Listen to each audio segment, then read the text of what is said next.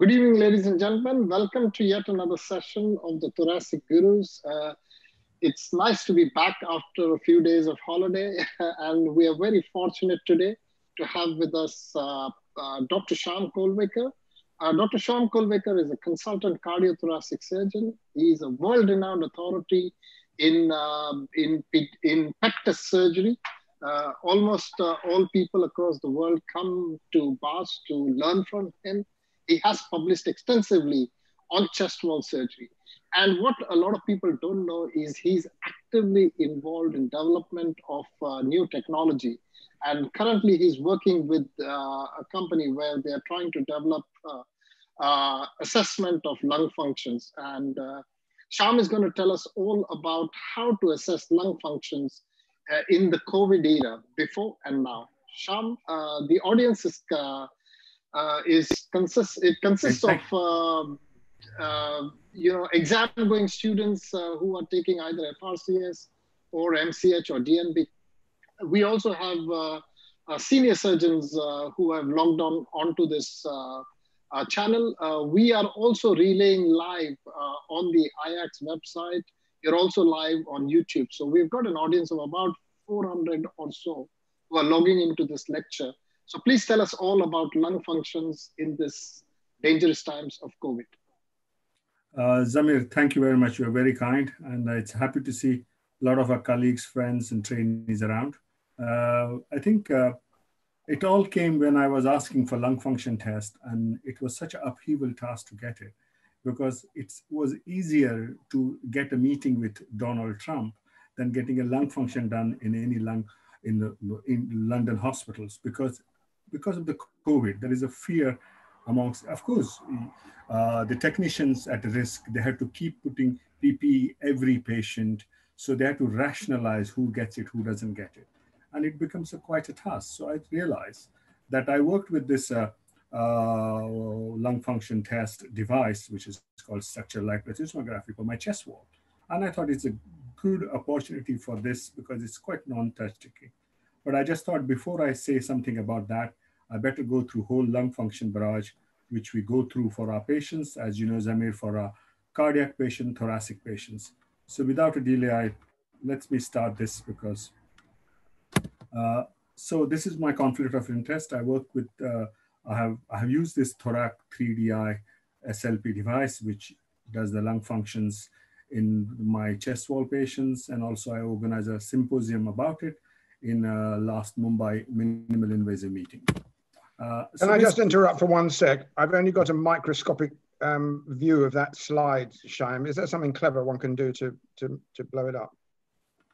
I will ask Prof. Khan about it. On the top right, if you swap share the screen with video, probably. Yeah. It says what? Swap share the screen with video. Look in view options. Look in view options. Yeah. And go into either full screen or fit to size. So at the top, you're viewing Shyam Kolvekar's screen.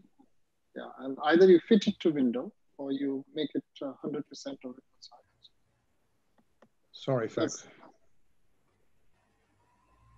No, that's no good at all. I don't know. All right, anyway, I can see it now just about. Thanks. Perfect. Okay.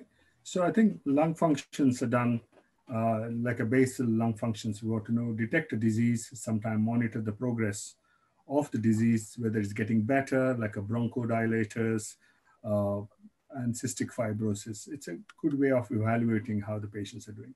And of course, being a surgeon, we like to know how the lungs are, whether they cope up with the resection, they will cope up post-operatively, whether they'll come off of the ventilators.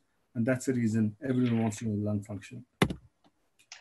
The natural lung function tests are done usually with the history, symptoms, and the usual clinical part of it. Then the X-rays can give you chest X-rays, CT scan, VQ scan, and a PET scan, oxygen saturation, arterial blood gas, and then the spirometry and flow volume curves. There is a contraindication for this. If you had a recent eye surgery, it's dangerous to blow the things into spirometer, and that can lead to your issues. If you've got aneurysms in abdomen and thorax and cerebrum, you may be high risk. But they need lung function somehow. And if you got active hemoptysis, you shouldn't be doing a lung function. Also the pneumothorax, if you had a recent myocardial infarction. And now there is a new relative indication, risk of infection to patient and staff, like COVID, MDR, TB, it becomes a relative contraindication. So mechanical ventilatory functions are done for many years. The bedside pulmonary filtration are done by everyone, and I'll briefly discuss about it when it comes. The static lung volumes, as you know, from vital capacity to functional residual capacity, that can be measured with lung function. And the dynamic ones are very important for us, especially for thoracic surgeons, to know how the lungs, when we resect something, how patient will tolerate it, and it's a post-operative. So that's why both part of the lung functions are essential for us to know. And this is a famous curve. When I had a first book of physiology, Samson Wright, we opened up and I saw this diagram. It was quite amazing. I thought I know everything about lung function, but I didn't know nothing at that time.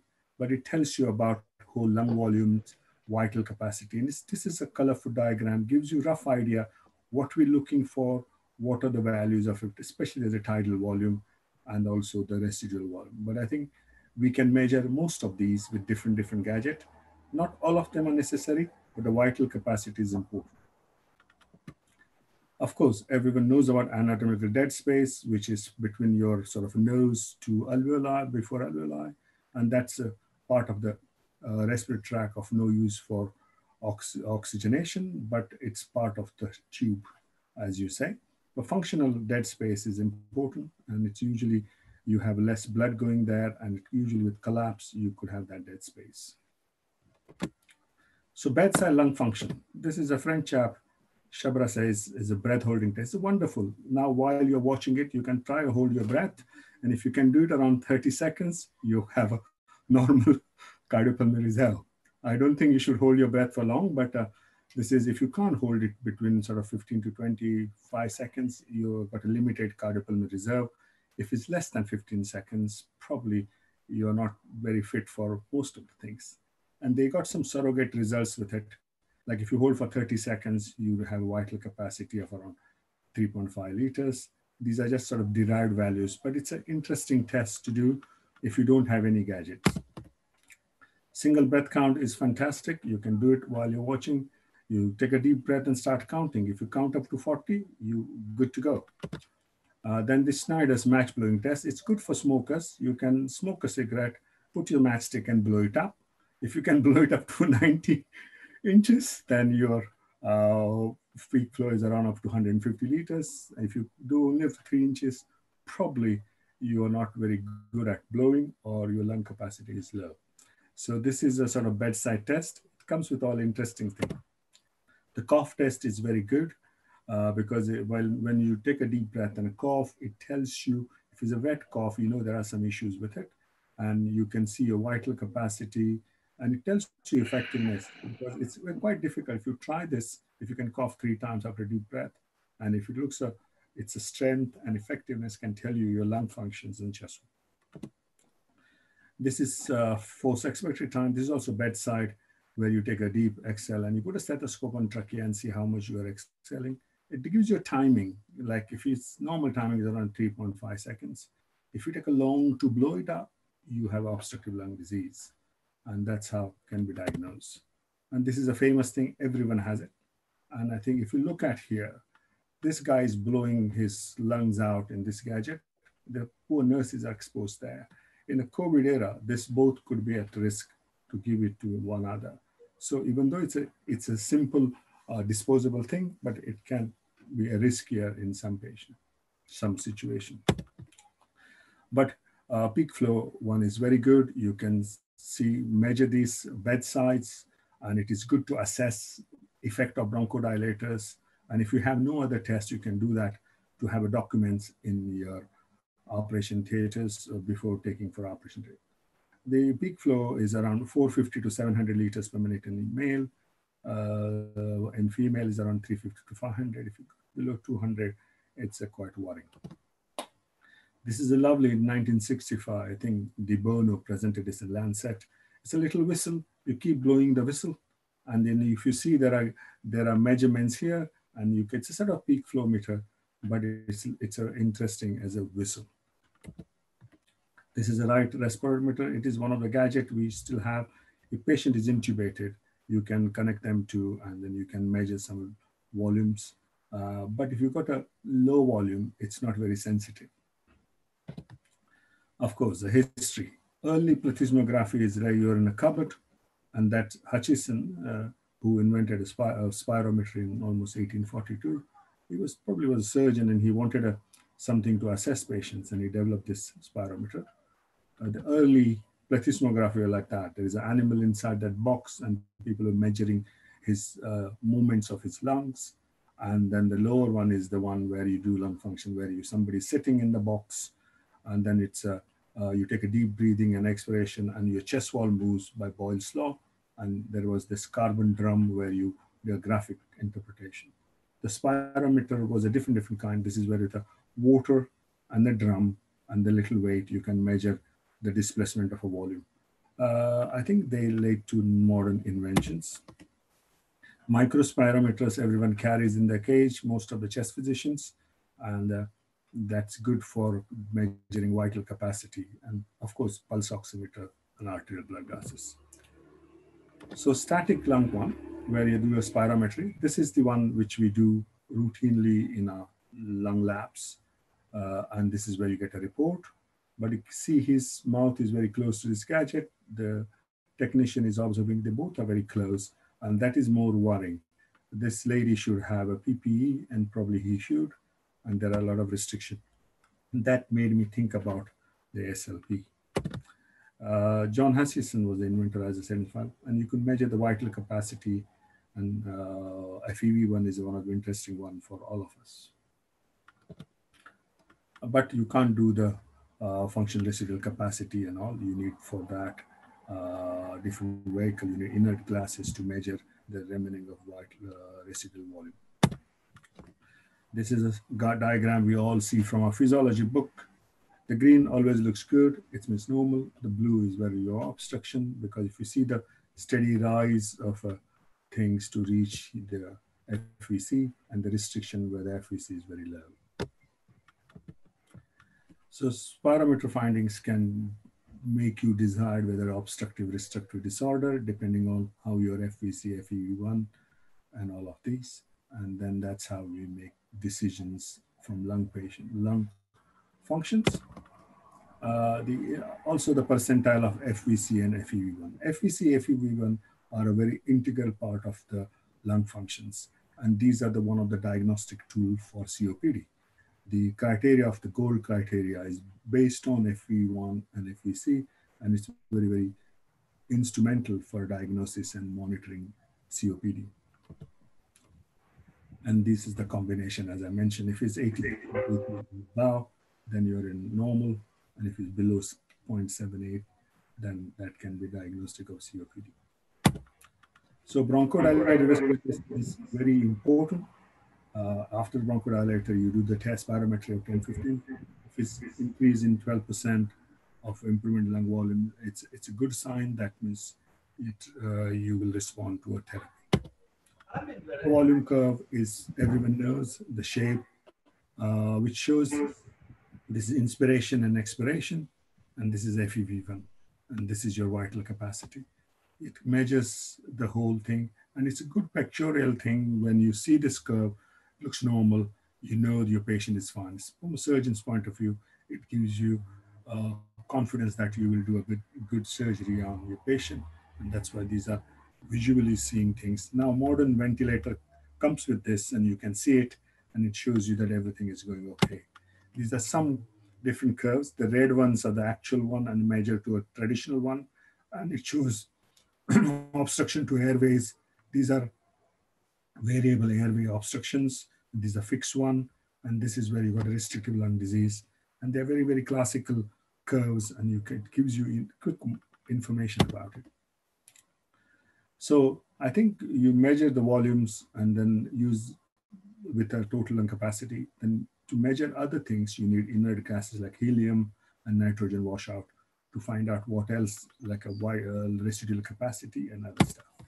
So nitrogen washout gives you functional residual capacity. where you have to inhale the nitrogen, then let it go, and you measure the concentration. These are quite time consuming and you need expertise, but these are the ones important part of lung functions. They're done by a bigger lab. Similar with helium, and there's a calculation when you take helium, 10% of helium with oxygen, and then you measure the concentration, and then you get a functional residual capacity with that calculation there. So body plethysmography, as I mentioned, showed you there. It's based on your lung movements and measure the displacement of volume and pressure. There are 3 different kinds of plethysmography available. The first one is quite unfortunate name. I think none of the tests should have RIP especially, but it is RIP. Nobody uses that, but I'll mention it. The other one is, which comes from Hollywood, the optoelectronic plethysmography, and the last one is developed in good old Cambridge to measure the lung function, assess the lung function. So this is the RIP, where the sensors are upper and lower chest, and you make a displacement. They're quite cumbersome, and so I don't think it's gone further from experimental. This is the optical one, which is a Hollywood style, where you have a human motion analysis with little spots. It's good for animations and stuff. You see it in games and also animation, but I think it's too costly for poor NHS to set it up. It takes a time. So the next best thing is SLP, which is non-invasive, non-contact, and then it gives a superb interpretation with 3D modeling. Of course, the software is important. It's called structured because you get a checkerboard sort of projected on your chest wall. I'll talk about it in detail as we go along. But it's a good one. If you can see here, there is a healthy patient pattern, and then there's a disease patient pattern, how you can measure it. It can compartmentalize a left and right, a thoracic and abdomen, and you can measure it. It's quite amazing to do. So dynamic volumes are where you do blow things out. And then you measure about the forced expiratory flow between 25 to 75% FVC. These are all important to diagnose either COPD, restrictive lung disease, and FEV1, everyone knows, even surgeon knows about it. So, and the gas exchange are one which test your lung membrane, where you see the alveolar atrial gradient. You can do it with single breath nitrogen or multiple breath, or otherwise helium and xenon, or arterial blood gases. These are all to assess how the oxygenation affects at the alveolar level. It also depends on blood flow.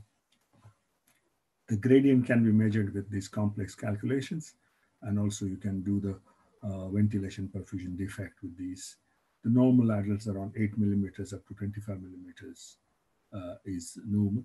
Otherwise, it decreases as age increases.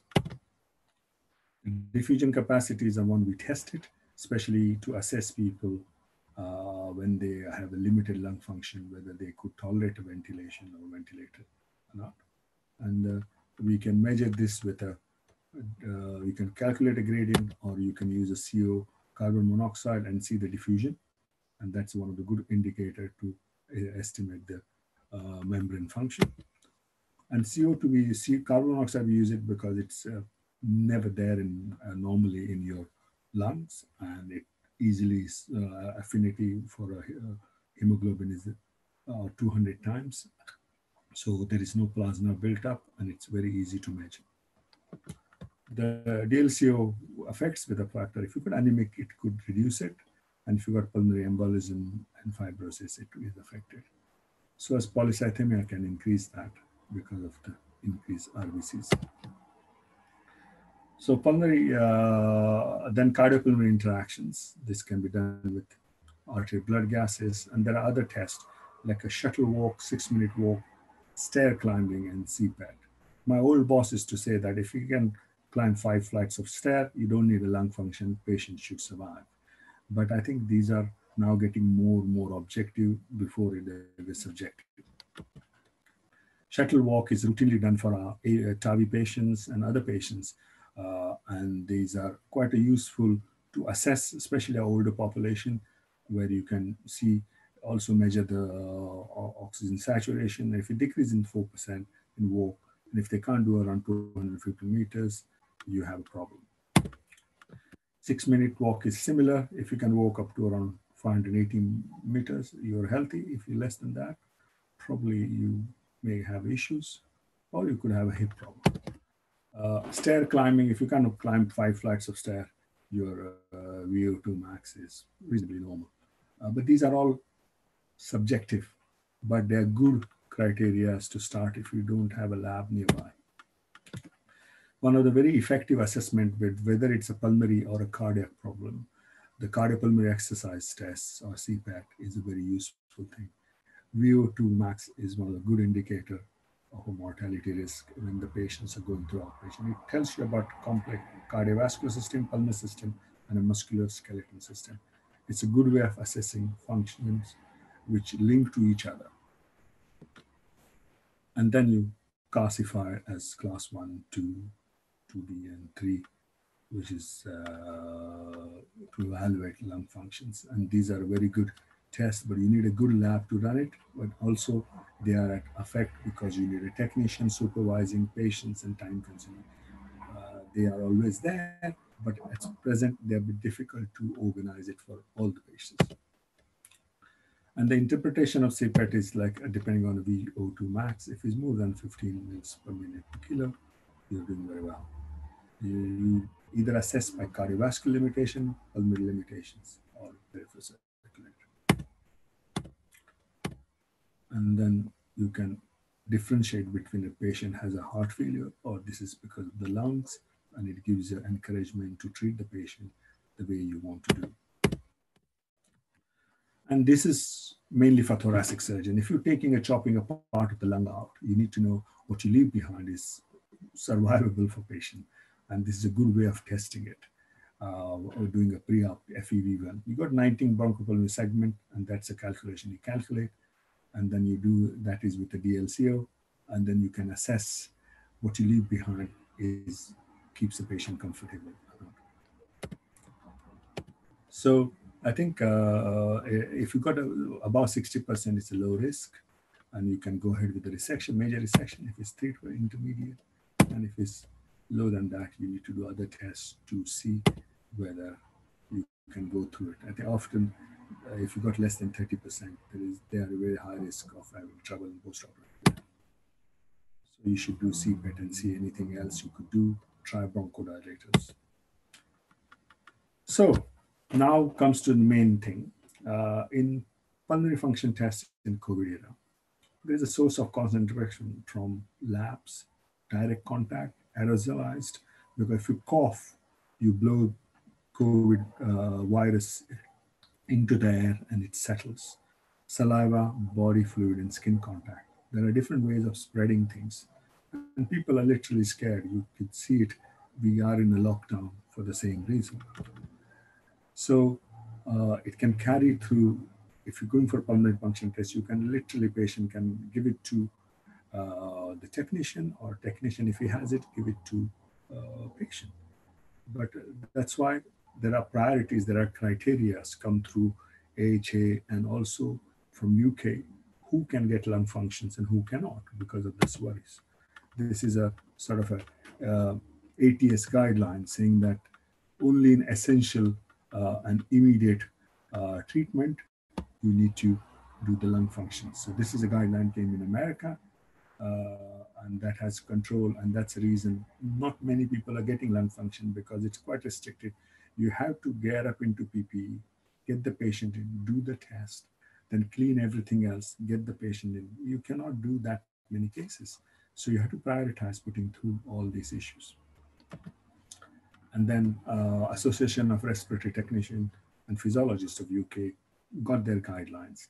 They're classified into pandemic phase, where there's high community prevalence, where you get a level 1 safety, then you get a post-peak, which is, we may be not yet there, level 2, and post-pandemic level 3. And that's how you classify patients in the era. At present, they are all on a safety 1, level 1. That means you only prioritize the test. And if you have any symptoms, you're not going to get this test, and you have to postpone the routine test. And if you had a test, COVID before, you had to wait for 30 days post before getting this test. So I think there are a lot of issues with this, and that's the reason I was thinking about doing the talk about SLP. But this is real issue for lung function, for technicians, chest physicians, doctors, all of us, because main source of COVID is from your tracheobronchial tree and the skin itself, you doing the contact. So I think pre-COVID thing, I told you all those tests, and now in COVID era, we need to modify it. We need to find different answers. Of course, they may not be a gold standard, but we'll have to develop our own different standards. And that's why we had to look for what are the causing infection in our labs. See, this is the way the labs are assessing. Cough and forced expiratory maneuver can give you infection. They can be retained there for 3 up to 9 hours. So the droplets are there, small particle size. It makes a threat in our lung functions. The equipment need to be clean. They're all disposable. You have to dispose of tubing, mouthpiece, everything. You have to clean the lab space. So it's becoming a bigger and bigger issues. And this is not just going to stop when we finish it after summer. No, it will go on at least a year before we know exactly what to expect. So there are different ways. Hand washing, everyone says about it, but hand washing has been there throughout. All surgeons know it. We wash all the time before operating and after. But besides that, there is not much you could do. And there are different disinfectants. Of course, the bleaches are very good against this virus. But immunization is going to come, and that might just help us more. And you have to do sterilize, do disinfection. So it creates some more hassle and work for our technicians and the lab people, and for us, because we may not be able to get the test done anymore. So we thought, what's a new alternative? So non-contact, I think we have non-invasive. That means you don't need to poke something. Also, patient just have to breathe. He doesn't have to blow it. Can you imagine, especially old people, it's very difficult to hold something in mouth and blow it. Often you get lung function worried because you hold something, it's blowing up through. Some people who have a stroke find very, very difficult to do these functions. So I felt SLP is very good in this aspect. This protects the patients because they can just come in a room we can have a 2-meter distance thing, and it protects the staff exposing the patient. Less sanitization, that means you don't have to do all these cleaning, but you have to be clean, but things, and you can assess. I'm not saying it is a gold standard, but it gives you assessment of lung function. Objectively, you can measure things. So if you look at here, she's exposing all this into here, and that is can cause aerosol. Yeah, somebody has to put a nose clip here, and then you measure these. And this is usually traditional spirometer. Now we may have to ration this. This is the structural light plethysmography. Here is the gadget, and here is the person wearing a white t-shirt and then a chessboard on his chest. And usually it's between up to 1.1 meter distance. So it already keeps a distance. You could have a glass screen and you can project still through. I think some of my colleagues from the SLP lab knows about it. And this device is called Thorac 3DI because you get 3D impression. It's very quiet. It takes around 5 minutes of your breathing. It can assess in 45 seconds, but to get a proper reading, you need 5 minutes of assessment. Each test will take you 5 to 6 minutes. Can you imagine the amount of tests you will do for routine? Of course, you need a specific test for very, very niche pulmonary diseases. But for this, it's quite good, especially for as a surgeon to assess lung functions.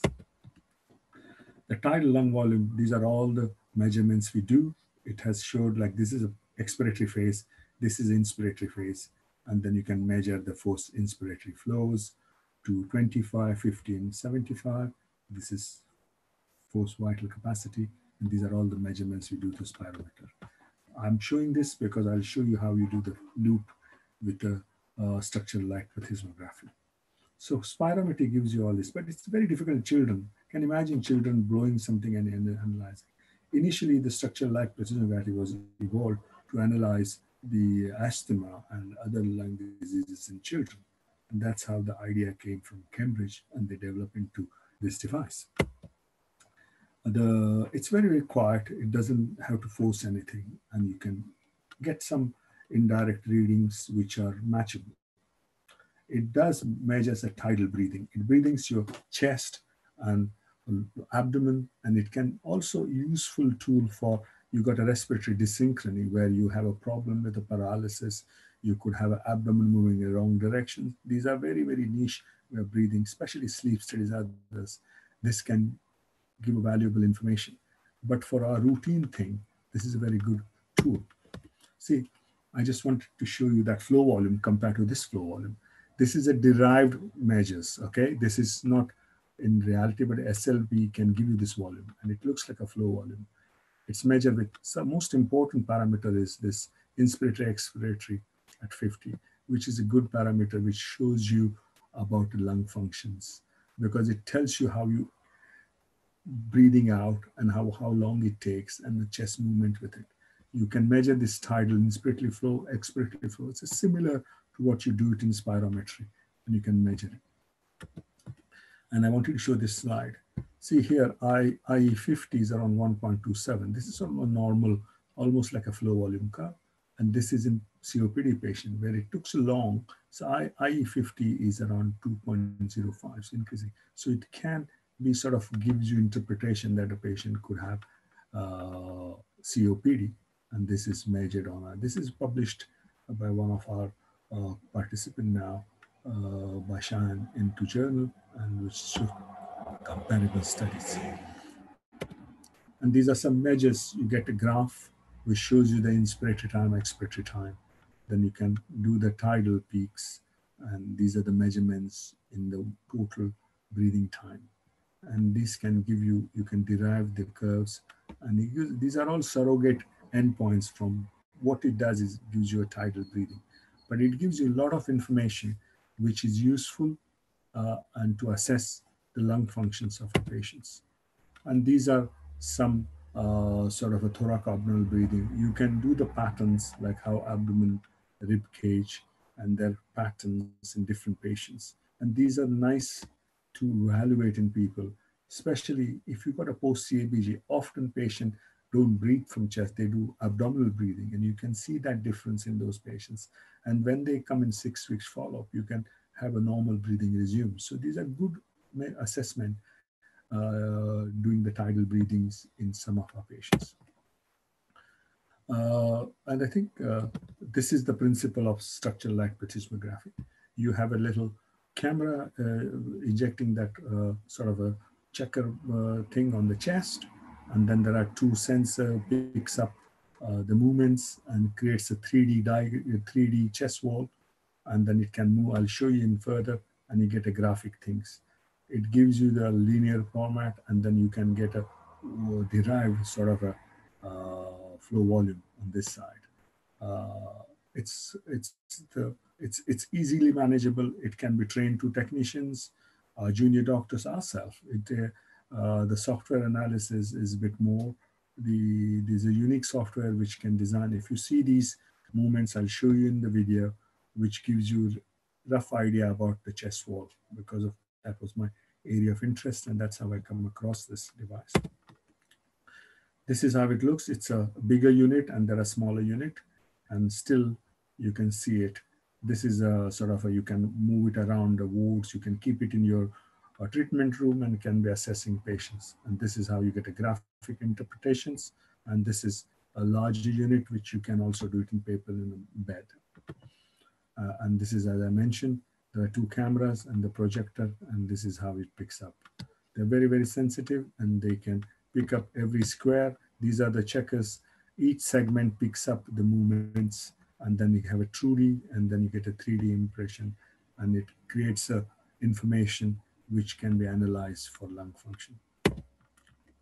This is how the graph, you see it on the screen of a SLP, and this is on the graph, and this is a 3D reconstruction showing you how the volumes of the tidal volume. And this is how you will see it on the screen. This is the chest, abdomen. These are the wave pattern, and you get a graph here with a linear graph, and then you get a flow volume here derived from the values there. So then the issue of a COVID and ITU, because We worked in baths. We have a whole accepted a lot of patients on a 6th floor for ventilations, ECMO, and we had a big brunt of all London patients came, and that's why we took whole patient away, kept them away to occupying the Nightingale unit because that was built up for our overflow, and we managed it well. But we realized the decision to put someone on ventilator, a different criteria. Most of them are blood gases how patient behave. My question is, if we can measure the tidal volume, can we make a decision to wait or decision to go in and intubate? Whether it's possible. We are having a discussion with the intensivist whether it's useful, and some of them showed interest that it's a good way of making objective decision rather than your gut feeling putting someone on a ventilator, or you just put on ventilator, someone is going to respiratory arrest, but this gives you that idea.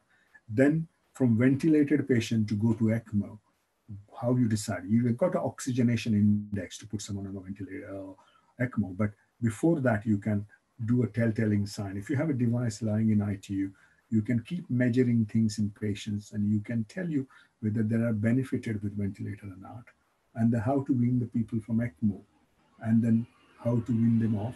These are the questions I'm putting to whole group of you guys to see whether you can find. I personally feel it's very useful, and it also useful in assessing lung function who left the ITU. Like there are so many COVID patients gone home and they're worried. They're tired and exhausted because of the things they went through, but we don't know what happens to the lung. As you know, if anybody put on ventilator, the alveolar numbers reduces because of pressure ventilator. So whether they have a telltale long effects of ventilator or COVID, we can assess them with this device without worry about infection or spreading infection. So there's a lot of questions we have. And I think if I have a time, I'll ask Zamir, I can show you a little brief video. This is from a company. I'm not promoting it, but it gives you a rough idea what it can do in sort of a video time. And we'll go on the next slide. This is how the device, you can do it in sitting, lying, and this guy is showing a ZP sternum because that becomes the center of your checkerboard. And then these measurements can be done away. You don't have to be. So patient's contact is almost not there. And that is a good encouragement in present area. If you're looking for solution to assess patient, this is the best way alternative if you can't do spirometry and other methods. So this is the video I'll start. And then it has a little Thorax 3DI is a mobile, non-contact, non-invasive device for ease of use and infection control at the patient location. The clinician is able to assess the patient in a seated or supine position. This reduces patient stress and means that fewer patients are excluded from respiratory assessments. Thora 3DI has been developed using Pneumacare's breakthrough imaging technology, structured light plethysmography, or SLP. This technology projects a structured image covering the patient's chest and abdomen and records movement. Utilizing the PneumaView system operating platform and 3D analysis software, the clinician is able to set up, create, and save detailed records for all patients.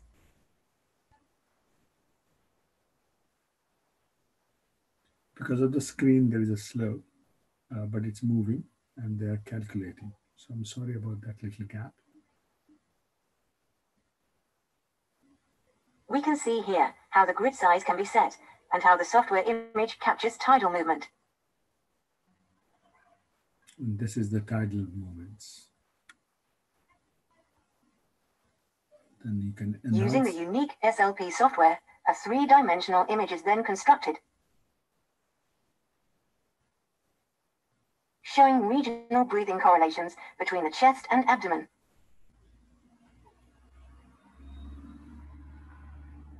And between the left and right thoracic hemispheres.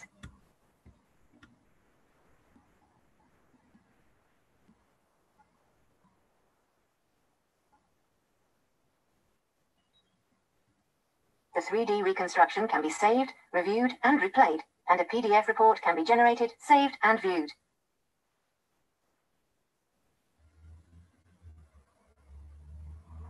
The recorded image enables the doctor to view the thoracoabdominal chest wall movement, regional movements, left versus right conomies plot, and upper chest versus abdomen.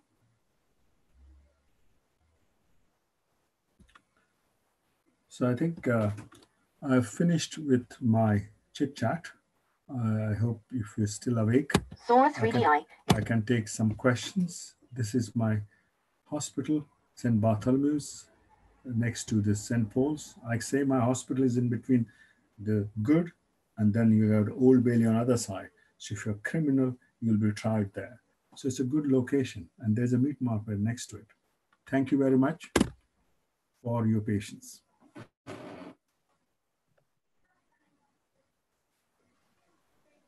Thank you. Shyam, it's Brian speaking. Hi, Brian. Okay, so I've got a couple of questions. Let's come back to planet Earth. We haven't got SLP, as you know. I'm sitting in my clinic. I've got a patient with a negative PET scan and a tumor that needs to come out, smokes 40 a day. What do you want me to do?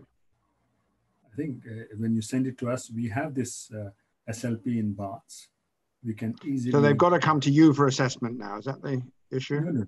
I want everyone to have this gadget in their lung function lab. But at present, we don't. So we'll have to, if he needs a tumor coming out, he needs to have proper lung functions. He has to go through the protocol of COVID. The technician wears a PPE, patient wears a PPE. They have to wait. We have to do 2 COVID swaps and then do a CT and then go through the lung function for resection. The cancer cannot wait. We just have to work on it. As a surgery wise, we do it with a full PPE, only intubation where they have we go all the way. The anesthetists with protective PPE intubate them. And once the lung is isolated, they're a bit safe. When you open the chest, it's much better to do the VATS or robotic rather than open, because any opening of a lung, you could get aerosol effect. So usually it's better to staple, take the lung out and close the chest. But we can do that. We're still doing it at Baths. A lot of these tumors can be removed to robotic. Good thing about robotic is the surgeon is not directly exposed to it. He will be in the console and you can excise the tumor, or VATS is also enough, okay? There was an issue about aerosol in laparoscopy where you can be exposed, but we don't use CO2 and the lung collapse naturally. So it's reasonably safe, but of course we have to follow the protective PPE protocol. And I tell you, if you wear that, this is the one time you just want to leave a theater soon. As a surgeon, we like to be in theaters, and I think sometimes it's very difficult to get rid of your boss. But here, he will leave it first because it's so difficult. But we are getting used to it, especially if you want to wear a PPE and the loops, it becomes difficult. But we have, Brian, we still do it. But if we had a SLP, it would have given a better solution. Yeah, all right. But what I'm looking for is a practical pathway. I'm sitting in the clinic, okay? I've seen the patient. Normally I would send him off for lung function. I can't, but I know his tumor needs to come out and we've agreed it in the MDT. What happens next? I think nowadays we still have to go through lung functions through the protocol. Then they come to us. They have a side room where they are. We do all the tests and then we go through the surgery. So which test are you going to do for him on practical terms? We do a COVID swab before they come. They should be in a home isolation. When they come to us, we do swab again. And then after the result, if they're negative, they go through the surgery. And during the surgery, we do the deep throat swab, which is supposed to be almost 90% accuracy. And then we perform a surgery. And if they are COVID positive after the surgery, they get to full isolation too. No, I'm sorry. I may have misphrased it, but what I'm after is what happens after they leave my clinic, because they're not going to lung function. Are you saying that they need to come now quickly to Bart's for SLP? They can, yes. No, they can. I want to know what to do exactly. What to do is now you have to get a lung function done, either there or with us. Yeah, but we're talking at cross purposes, I think. What lung function will you accept from me? I think we'll have to see, if you're doing a major resection, you need to know FEV1, and then that should give us a rough idea. Yes, but we've established that I can't do it. So what am I to do? I think you can still do it. They have to prioritize. The cancer patients are prioritized now. If you have issues in your clinic, you can always send it to us. We can organize it our end. Okay, Shyam. Thank you. It was a great talk. Is it going to be recorded? Yes, I think it is. It's there in YouTube, I think, eventually. I think Prof. Khan is excellent in IT technology, and he's stored all these talks for many of the students to go back and see, and us to go back and check it out when we have a time. Oh, thank you. It was a lovely, lovely talk. Thank you. Thank you, Brian. Okay, Shyam, thank you very much, Shyam, for a very nice talk. I'm going to start off with a few questions, if that's okay with you. Yeah, perfect, fine. Yeah, okay. So I can also see that we've got Shyam from Pneumocare. So a lot of questions may be directed at him as well, if he can come in and help us out. So the first question, as Brian asked you, is: are you suggesting that we, lose all our equipment and now go down the SLP route? No, I never said that. This is a complementary rather than the must, because see, we have not yet established that we had to compare. We have a lot of tests and studies, but at present we had to make a situation like when you can't go to shop, somebody delivers you food. Similar, if you can't get a lung function test and there's a big queue and patient cannot wait, SLP may be your solution. It will not give you all the things you want, but it gives you enough assessment which can satisfy your anesthetist and yourself that if you go through the surgery in this patient, he will not be at any harm due to anesthesia, surgery itself, and his recovery will be sensible. And that's what I'm trying to say. But there are criteria. Lung function labs are still open, but there is a large queue and the priorities. Every case you want lung function, it goes to assessment, and then they can decline or they can accept. So I think it will get better. Then assessment will get better, but this should be another gadget in the lung function lab. Spirometer, SLP should be a sort of a routinely present, because can you imagine if you got 4 or 5 SLP, you can do 100 odd tests in a day. It will take away the backlog. So it's a fantastic tool for chest wall, other respiratory issues. And I personally feel it's a complementary to lung function lab, and all the technicians should be on board to use it because it's a solution. It's a solution for present problem, and it could be solution for years to come. It should be complementary to it, because as you know and I know, most of our patients just need FEV1 or some other more test to see the patient is safe to go through surgery. For cardiac, I just want to know this person will tolerate the ventilator and then will come off the ventilator. Of course, we're going to do a trial on COPD to assess COPD progressions and diagnosis compared to spirometry. But these are all studies are going on. But it's a period, we have a solution. If you can't get lung function test, this may be an alternative. I'm sorry to keep butting in, but I'm still very confused about this. It takes me an hour to get from the North Middlesex Hospital to Barts. Okay, I'm a Barts graduate, by the way, and this is not an easy matter, particularly with public transport and all the rest of it, the way things are. Have you actually got a protocol or a pathway for us so that we can make sure that we have provided you with everything you need? Yes, I think there is. I think in terms of information. Yes, I think we got a pathway for thoracic surgery. Yes, we do. Or have you got one that we can use in our clinic to send you, without having to drag you in? I'll email you our SOP about the pathway for patients who are going for major resection at St. Bartholomew's. Okay, thank you very much. So, Shyam, you're throwing a visible white light on the chest wall.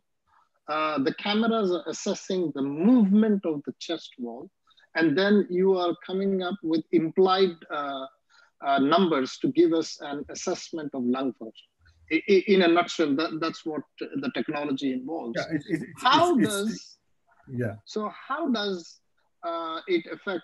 How does it reflect in fat people, in women with large breasts, or in patients with pectus deformities? Pectus, I can easily say it. Pectus, it doesn't affect because you wear a white T-shirt. Because to have these checkers and acute measurements, often, I think Shyam will correct me, we usually give a patient a sort of thin white T-shirt, because if you bring some sort of a jazzy with some logos of Manchester United or something, it may affect you. But if you get a clean white T-shirt, wear it, which is snugly fitting on your chest, it gives you a chest movement. These are little square. The displacement is measured by those sensitive cameras, and that gives you a tidal breathing. And that whole measurements from that gives you assessment. And that's why we need a 5 minutes. What do you think, Shyam? How about fat people? Fat people, it takes time, but it is okay with the fat people. No, is the correlation okay? Is the correlation of the numbers accurate? That's what I'm trying to understand. It is, because ultimately, even the fat people breathe. Just because they're fat, they are not absorbing oxygen from their skin. So when they move their chest, they probably move more. And sometimes you get good images. I have not a great experience, the scanning reports on the fat people, but Shyam will correct me on that. But a lot of fat people breathe through the abdomen also. I am assuming that the displacement will get scattered with the fat or with big breast, and probably your readings may be erroneous in fat people. I am just assuming. I don't know. I think maybe Shyam can tell us something about it. Shyam, you're there? Yes, here. I think Prof. Han has a query. I think absolutely. You probably know better about it. Sure. So I think I'm for the most part in agreement with Mr. Kolvekar, and thank you for your question, Ali. It's a very good question. Historically, we have excluded people with BMI over 40 as an exclusion criteria, and I think the reason for that is the device doesn't work very well if you have folds, a number of folds in your skin. And so that's why you put the white T-shirt on. You want the surface to scan. So that's, think of it like that. It's a measurement tool, and any surface you put in front of it, it can scan. In terms of correlation, I think what you may be thinking is the correlation with tidal volume. The device at the moment is not calibrated to calculate volume. It only calculates displacement. So, whether you are, more, on the fat side or either way, your chest and abdomen moves and the displacement will be measured. And that's what we're working with. And a lot of parameters which we measure are not dependent on volume. So you look at timing indices, which, your respiratory rate, these are all ratios. These are all independent of your absolute flow and volume. So there is less of an issue there. What is the sensitivity and specificity of these tests with regards as compared to a standard equipment giving you PFTs? So at the moment, we don't have data on that.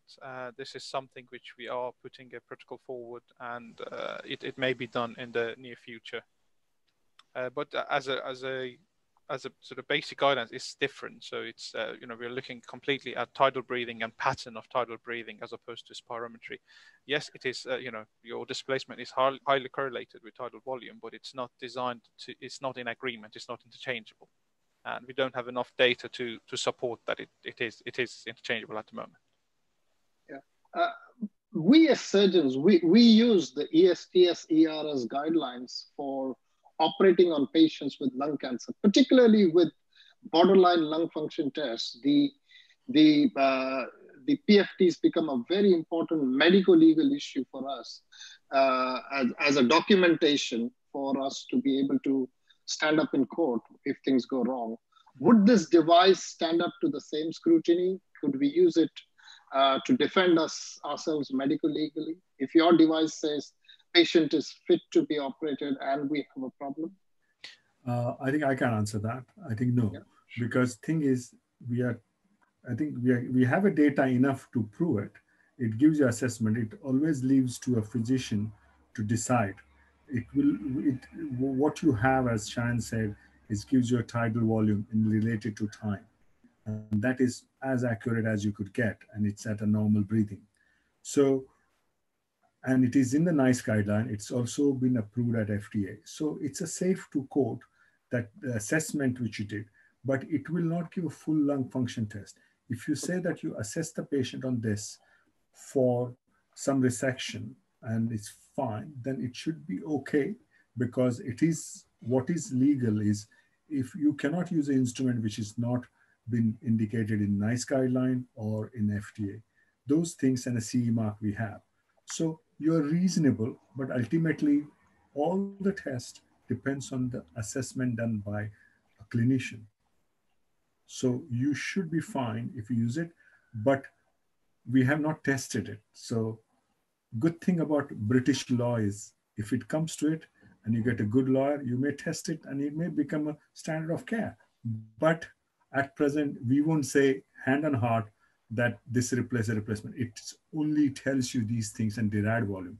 What we are trying to stress is that this is the, at this period of time, this may be a better solution. Eventually, with the knowledge and the testing thing, we may get such a good data and correlation. Then, of course, then we'll say, of course, it is as good as the gold standard. Okay. Now, a lot of us on this forum and on the other international forums who are listening in are people who help set up hospitals, set up departments. So what is the cost of setting up one device? And what is the cost per test? Okay, that we worked out because I did apply for application at our charity. So I think it depends. There are VAT and other things, but NHS doesn't have to worry about. The smaller device costs you around £21,000 in United Kingdom, which is a portable unit. You can keep it in your treatment room or your own surgery. If you're a consultant practicing anywhere, I think if I'm a chest physician, I'll have this gadget. And the cost of spirometry is different in different trusts and stuff. It can cost as high up to 200 to 500 pounds. But this one, with the cost, it's a sort of carbon neutral because you don't print out. You get an electronic sort of a report which is emailed to you, so you're saved on that. Plus, it probably cost up to around £15. Calculating the lease, if you get a lease of this machine, software expenses. So probably pulse test probably between depending on the volume between 5 to 15 pounds per test. Are there any disposables involved? Is there any cost of disposables? Not with this one. It's a software upgrade, and I think Shyam will tell us whether upgrade comes with it or not, or servicing, because this is a machine, a computer which analyzes. So those servicing things probably will come with the company because they are the sole holder of this IP and everything else. So that we should negotiate when you get it. I personally feel you should have both the unit, cost you around 50 grand, but a portable one is for ward and ITU, and the large one you should give it to a pulmonary test lab. And the next question is for Shyam, is do you have licensing for its use in Asia? I think we can. I think it has got a CE mark, but FDA approval. But I don't know. Shyam might know. Okay, I have lost control of my controls for some reason. Dr. Saxena, please switch off your phone, please. We need to switch off your microphone. We need to be able to talk to each other. And I'm not able to switch you off at the moment. I think he switched off. Dave's is off. No, there's some problem. Okay, so is it licensed for use in Asia? I didn't quite catch that. I think it can be. We have not tried it. We have taken this to Mumbai, showed it to clinicians. They showed a lot of interest because they have a lot of childhood asthma and everything else. It should be okay, but we need to apply for our Indian Standard Agency to okay it, the local one. But because we got a CE and a FDA, it should be reasonably easy. And because it's non-invasive, it should be probably easier to apply for. Yeah, because this will be considered as a new device. I mean, just talking about India, for example, if you bring this into the country, this is considered as a new medical device, and it will have to go through all the loopholes of the DCGI, and that's a long process. So that's why I wanted to know if the company has done anything to. Because it's a part of the technology which already been there around for almost a few years, probably around 10, 15 years. It's not a technology, it's just a device projecting light. So that should be very easy. And I think we tested it, we took it to Mumbai, tested it on some people. And I personally feel it's easy. But of course, we have to go through the local protocol, which we will explore. It is in the NICE guideline. It is had a FDA approval for certain tests, and it is also a license to use in Europe. Okay, fantastic. Shyam, I have lost control of my screen. So please look into the chats. There are some 6 or 7 questions. Okay. If you would be kind enough to just take it up. Yeah. Okay, I'll go on the chat. Where is the chat? Yeah, you can see number 7 written there, more and 7, and that okay. If you click on that, you will get all the questions up there. Yes, I got a. For some reason, Zoom is frozen on my desktop, on my screen. Okay, no worries. I can see it. There is a Sandeep Kaul. I think they are very positive. I'm just looking through any questions. Sometimes somebody given a message to you, so it's helpful to log out and log on. Sorry about that. Yeah, just only the questions. No, that's okay. I'm just looking for questions. Okay, there are some people. Okay, yes. There is Natalie Simon. She's my student, and then she was thinking, would it be accurate to measure the displacement from baseline? I think. This device, Natalie, can measure accurate displacement because of the grids line. So that's its function, and they can do it well. The beauty of this is that you don't have to do or other things. You just breathe normally and can tell you displacements and stuff. So it's much easier to do it, especially for old people and sometimes confused soul. Shyam, how many clinical units in the UK or over the world are using this device, or is it still just a research? We got one device in Bath, but that is what landed by the company, and we've done some trial on dysfunctional breathings and also for my chest wall patients. I have got through the final stage of funding from our trustees to get 2 of this device. One is static, but it's in the process.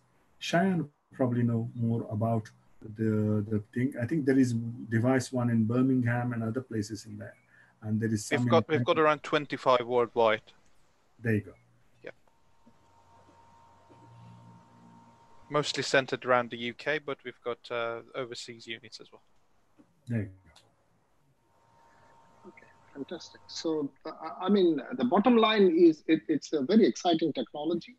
I think there is a lot of scope of use in clinical practice. All we have to do is work out get a few more studies in to make sure how sensitive and how specific it is in terms of clinical outputs. And in the COVID era, this seems to be an answer for, protecting patients and protecting the staff from exposure to these issues. If anybody else has no more, if people have no more questions, then I think there's one question from Taj about a publication and data device. I think there are quite a few papers we have, and I think what I will do is Cheyenne has sent me a lot of publications they gone through. I'll send it to Professor Khan, and then you can collect it, or I send it to IACTS library, and they can distribute you. Just because you're there today, we have a copy of a PDF copy of one of the cardiac surgery textbook. If the trainees want, just send a request and we can send you the PDF copy. We can send you a PDF copy of one of my book. And then we have applied for CPD at Royal College of Physicians. It's in a process, and you probably, whoever attended it, if you give us a feedback in the chat itself about just even a word, sentence, what you did, because that's a requirement for CPD. and it makes us better, as Ali will agree, Prof. Khan will agree, that if you give us a feedback, makes us better. Because at present, we think I'm right, I'm the best, I'm telling you everything correct, and what I say is a gospel truth, which is not true. But you will correct me, you will educate me, will make better. All of us, as we are teachers, we learn from people who listen to us and tell us. So we see our reflection in your feedback. So if you give us a feedback, all of you, in a single line, it will be useful for us, and also we'll send you a CPD certificate. Once it's approved, it's one CPD from Royal College of Physicians of United Kingdom. So, Shyam, that is very good news. I really applaud the fact that you have applied for CPDs for the thoracic gurus and the IX lectures that we've been doing. This is the 65th lecture of the series. And may I request everybody to give your feedback either on thoracic gurus or on or email it to either me or Shyam personally. Shyam has very kindly offered a PDF of his textbook on pectus surgery, which is a valuable resource for our academic purpose. And also he's got a cardiac surgery textbook by Lawrence Cohn. Yeah, Lawrence Cohn, for all the candidates who are on this educational program. So please, once this meeting stops, the chat will get erased. So that's why I'm suggesting don't do it on the chat. Okay, send the message, email us personally, and we will acknowledge that you have given a feedback, and then we will get you the CPD across. So thank you very much, Shyam. It's been great. I mean, I really enjoyed listening to this new technology, and there's lots for us to learn. I think doing this, I learned a lot about lung function. For a surgeon, you did, I'm sure. Okay. All right. Thank you very much, everybody. Shyam, could you just end the show because my screen is frozen? Sure, I'll do that. Okay, guys. Thank you very much.